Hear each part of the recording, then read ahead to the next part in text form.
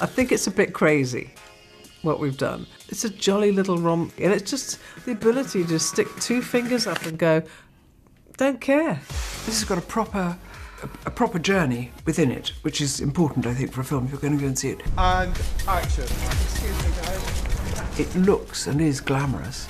The main thing that's been said to me, oh, I wouldn't normally go to cinema, but I'm so going to do it. You know, we're a whole group of us are going.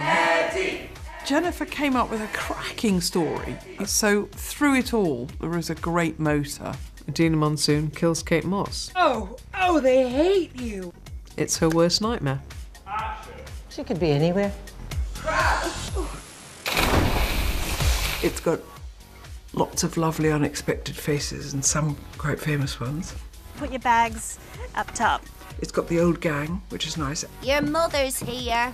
Oh, Christ. If you want things, you have to pay for them. Since when? Your death threats, my lady. How do I look? Fabulous, thank you. Jennifer can demand such respect that there is one red carpet scene where you really do look at it and go, is there anybody who's famous who's actually not on this red carpet? Action. Just gotta find Kate.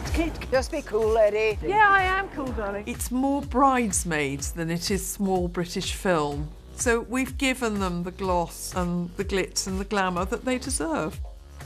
And cut. It did become rather a party. Actually, every day was a bit of a party. You know, you keep meeting people and they keep enjoying it and you know, I love hanging out with Joanna and I love being these people. And it just seemed like, well, let's just have a go. Let's see what we can do because, you know, we could have a lot of fun.